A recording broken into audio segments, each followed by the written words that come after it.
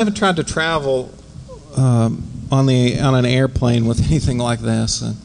I've heard stories. I saw a teensy device that was built into an Altoids tin online. Well, I'm trying to figure out if I can carry this on the airplane. And apparently, you know, somebody went through the screening with this little teensy in this Altoids box, and holy crap, you know, what's going on? And they called the bomb squad. I don't need that. And the bomb squad decided that they couldn't definitively say that it wasn't a bomb. So what do?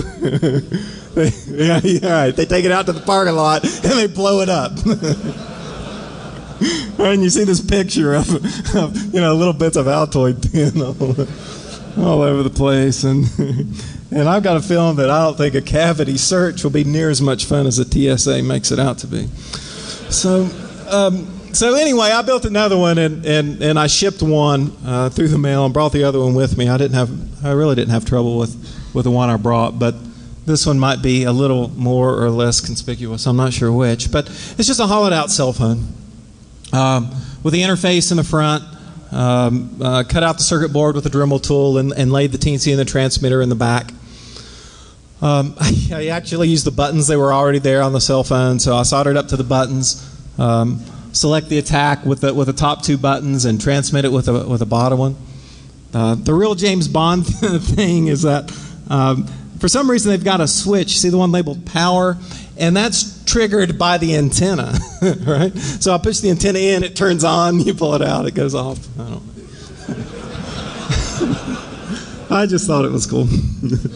And, it looks like this on the front. But, you could be walking around with a cell phone in your hand, and who's not? And, nobody's going to pay any attention to what's going on. Yeah, this little red wire, I've got a little clip on there. It's the safety. It keeps it from being turned on. And there's another receiver, just encased in Instamorph plastic. And if you haven't played with that, it's great stuff. It's kind of expensive. You heat it up, I think, to about 140. Basically, you put it in hot water, and you can pull it out and mold it. And when you get done, it's very rigid, very, very useful. But I'm looking around the house, and I found this.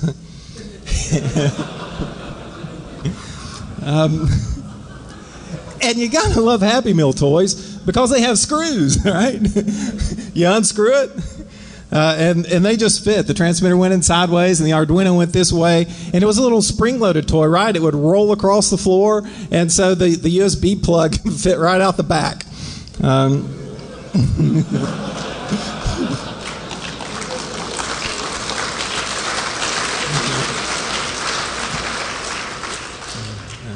And like the guy said up here, you write something like 8G on that, and somebody will pick it up and plug it in for you, right? That's all you need.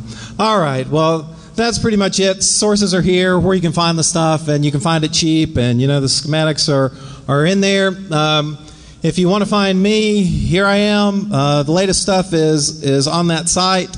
If you want to ask me questions, you want to talk about training or whatever, give me a yell.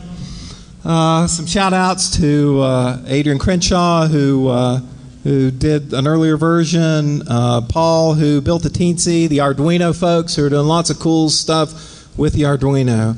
And that's it for me. I've got a couple of t-shirts. When we go over to the room, what room are we going to? Oh, anyway, I think they're marked. So thank you guys very much. I appreciate it. I hope you all enjoy your time at DEFCON.